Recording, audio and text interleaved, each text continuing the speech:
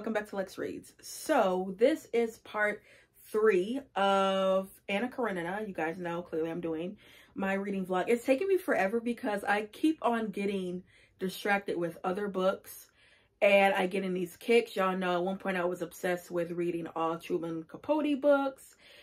I kind of went through, or I'm still going through, a like romance kind of kick. It looked like it's trying to creep in. I am so ashamed to tell you guys how many books I have bought for the past, a week?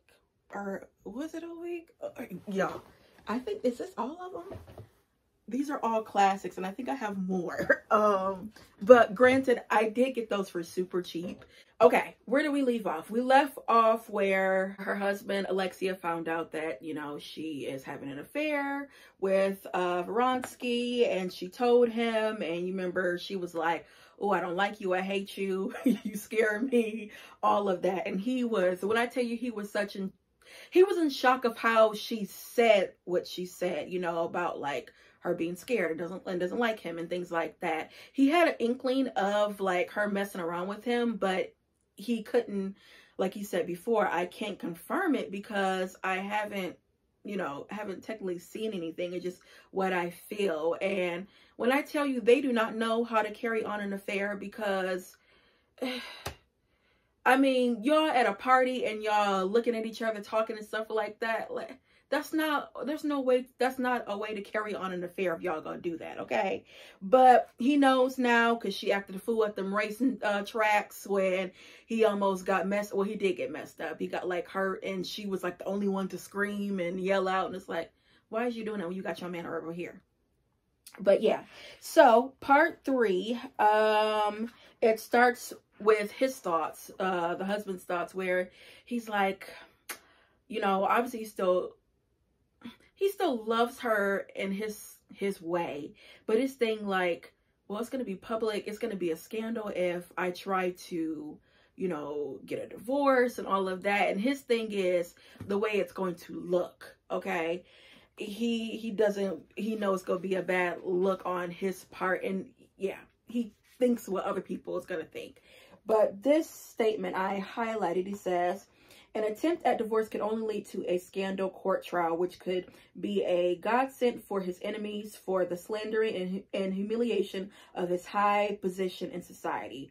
Nor could the chief goal to define the situation with his latest disturbance be achieved through divorce. Besides that, divorce, or even an attempted divorce, implies that his wife had broken relations with her husband and joined with her lover. So he decides, I'm going to write her a letter saying like, basically, I forgive you, but there's some rules to what's going to happen. And basically the rules are like, obviously you can't see him anymore. And then just being like spiteful and bitter, which my thing is, he does have every right to feel what he's feeling because she stepped out on him. But I feel like I'm contradicting myself because I'm like, well, the way that he's doing it is kind of like, come on, bruh. But at the same time, it's like, if I was in that situation and if, you know, like my wife cheated on me, I would be beyond angry. Like, angry is an understatement. But what he does that I do not like is he knows that their son is like her heart. She loves that boy more than she loves him, and he knows that. Everyone knows the love she has for her little boy. He's using that against her.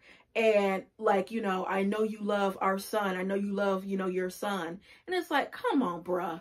You know, that part, I'm having a hard time with that. But at the same time, I'm like, but she did cheat. After her husband left, she told herself that she was glad that now everything would be definite, and at least that would be no falsehood or deceit.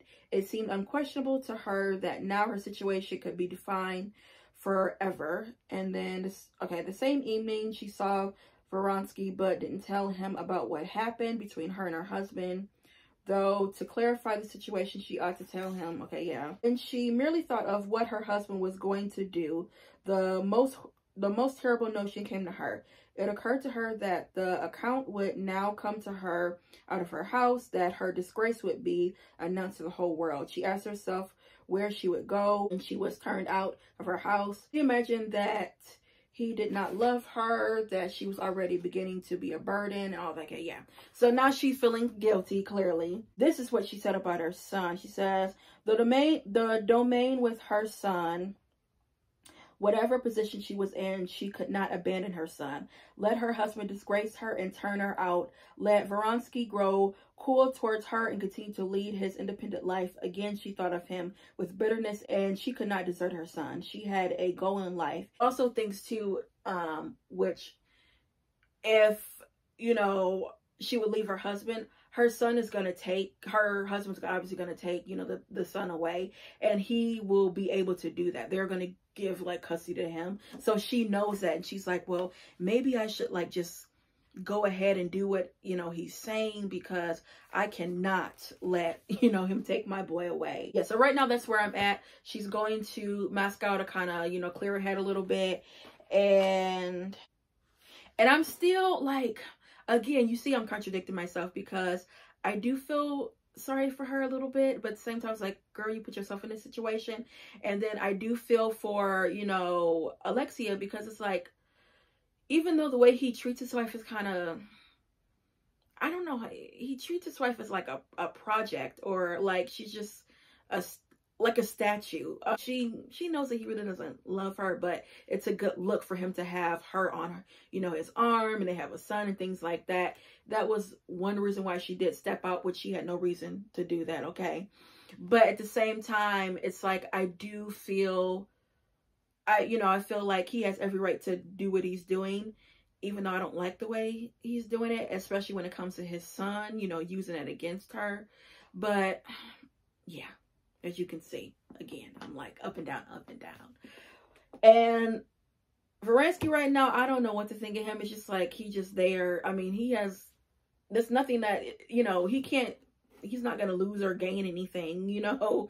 He's not really going to lose anything. Yeah. And I don't think, has she told him that she's pregnant?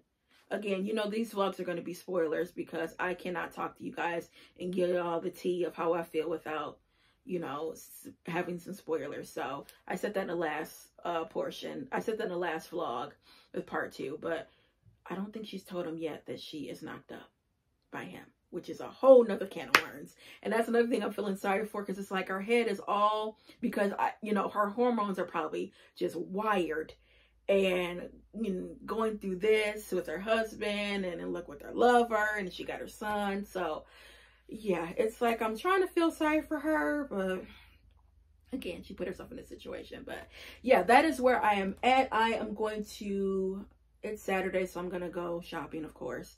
And I'm going to come back to this, because we don't have a lot left for part 3. Part 3 looks like it's kind of short.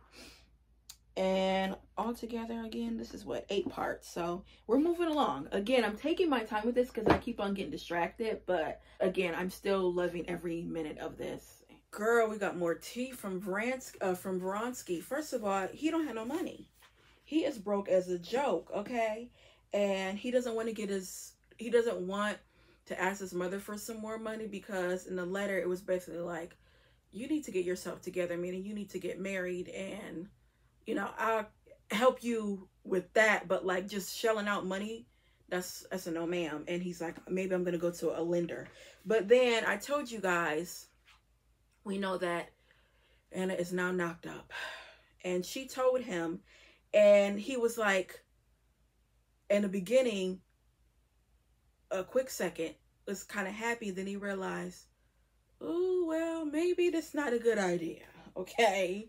And he's rethinking he's rethinking it now. So what did he say? It said, just yesterday she had announced to him that she was pregnant, and he felt that this news, he had indeed been caught unaware, and the first moment when she had announced her condition to him, his heart had prompted him to demand that she leave her husband. He had said it, but now thinking it over, he saw clearly that it would be better to do without that. And yet, in saying so to himself, he was afraid. Might it not be a bad thing? I said she might leave her husband. It means to unite with me. Am I ready for that? How can I take her away now when I have no money? Suppose I could arrange it, but how can I take her away when I am in the surface. He's a soldier. If I say it, then I have to be ready for it. Okay, yeah, and then he going on some nonsense about when he was younger, what he wanted and all that. But it's like, bruh, you got yourself in a situation. It really, Anna has gotten herself in the situation when you think, well, they both have gotten themselves in a situation, but because of the times and days and all that, and even in today's society, when a woman gets pregnant, it's, you know, it's the woman's problem. It becomes a woman's problem. So, yeah. But I'm like, bruh, now you, look, it's the same. They moving the same. When she tells them that she's pregnant, that relationship changes, and all of a sudden, oh, I don't want this anymore. It's like, bruh. But one thing she did say is if Vransky, how did she put it? If his approach about me being pregnant, if it's like good, I'll be willing to leave and leave my son. I'm like, please don't be one of the mamas that leave the baby not for a man. Yes. Are you happy? Yes. And you love me? Yes.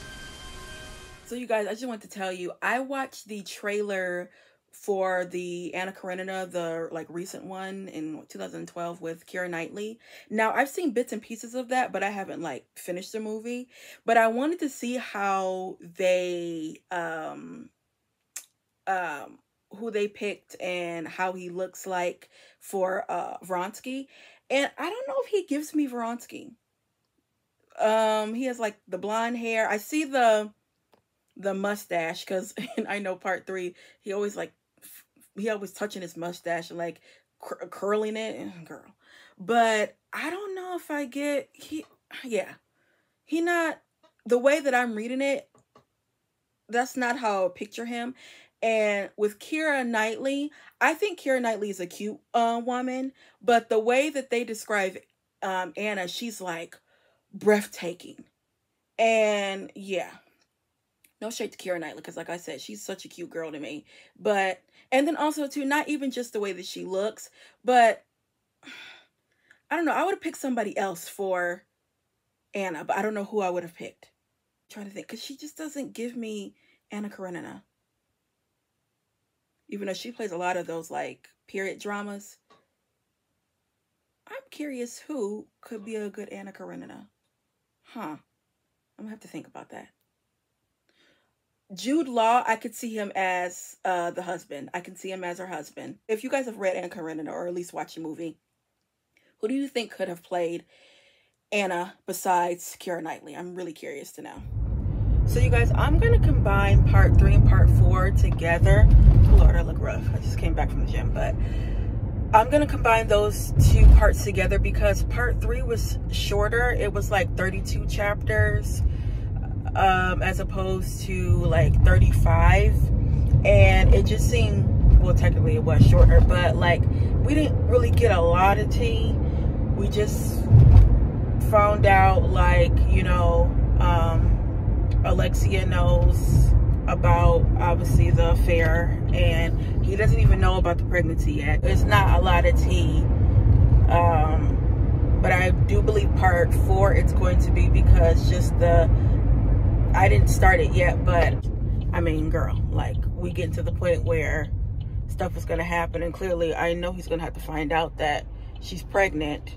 And yeah, so I do think part 4 is going to be a little bit more juicier. Part 2 was juicier. Yeah, I am going to start part 4 today. My reaction to what I just read was just crazy. Anna, she's pregnant, and Alexia, and like she writes him talking about how, you know, she's dying, da da da da da.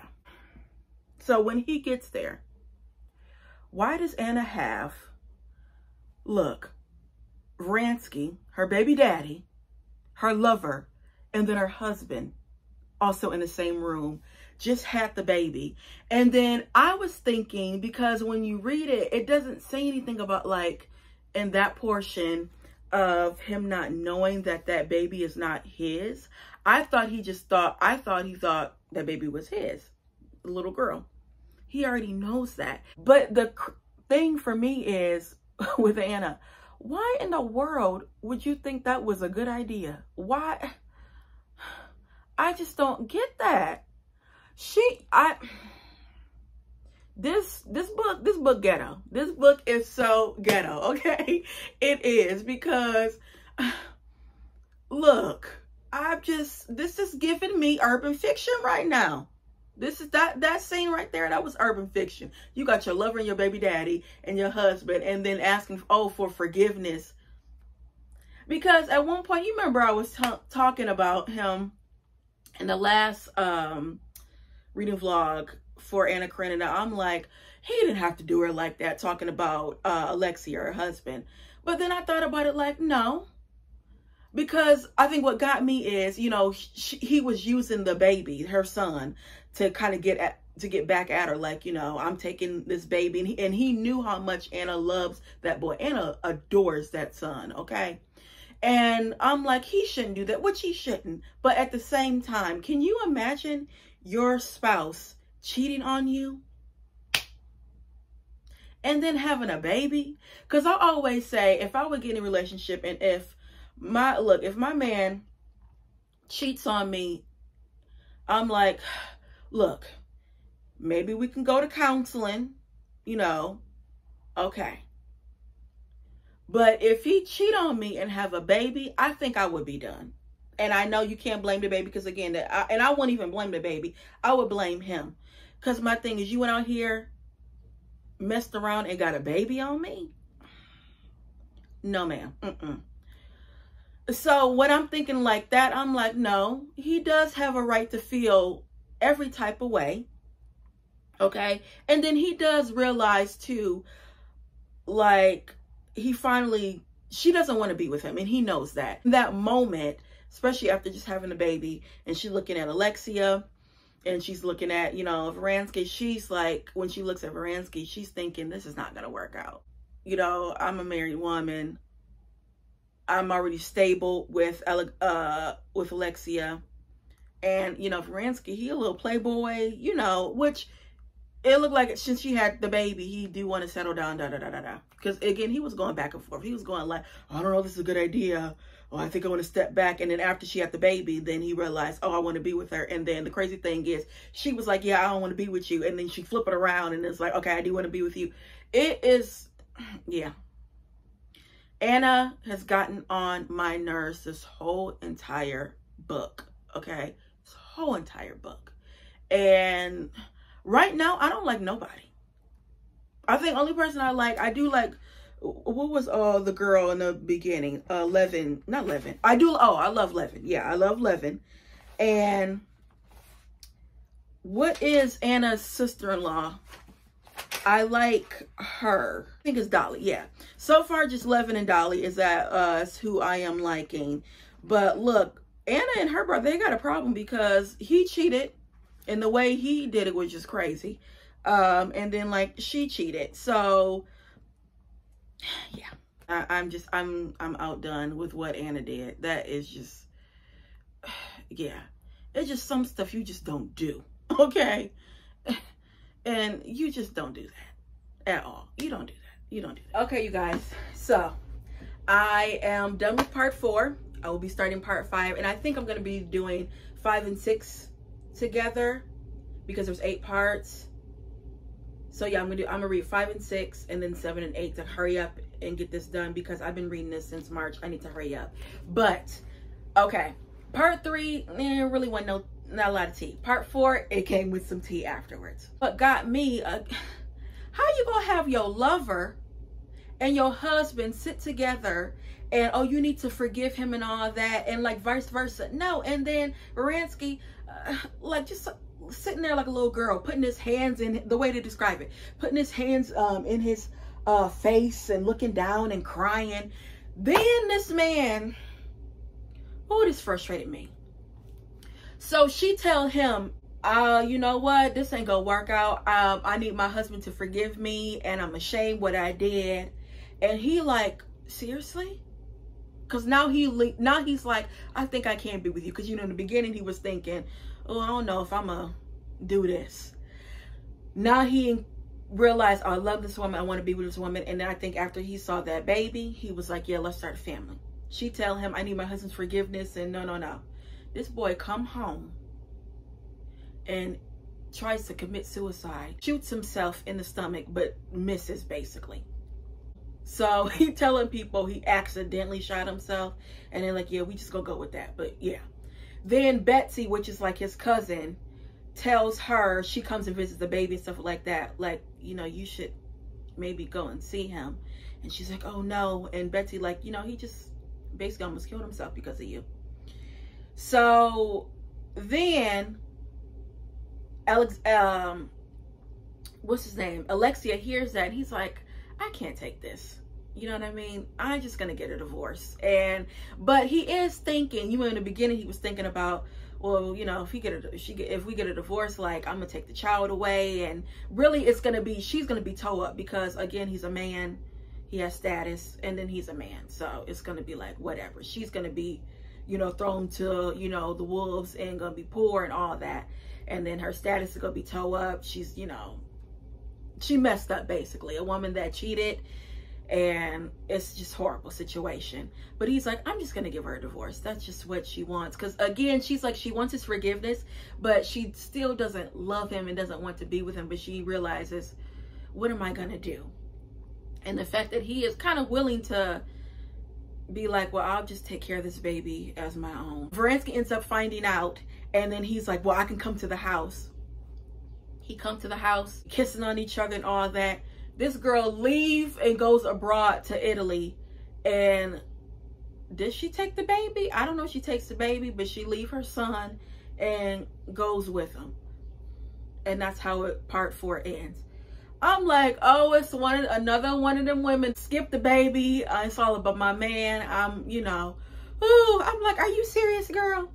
It ended with a bang. I got a lot of questions that needs to be answered, and I know that part 5 is going, you know, it's gonna happen. But also too, they can't get married, because even though she's gonna be divorced, you can't get married if your spouse is alive during that time. Like, it's not biblical. So he would have to die in order for her to get married. But I'm like, this girl and left her kid and went to Italy. Yeah. So that's all for part 4. Like I said, ended with a bang. And I can't wait to read 5 and 6. I'm going to combine 5 and 6 because, yeah, I got to hurry up and get this over with, because my mind is a blown. I cannot believe Anna. But yeah, guys, that's it for this portion of reading Anna Karenina. And I will see you guys back when I start part 5.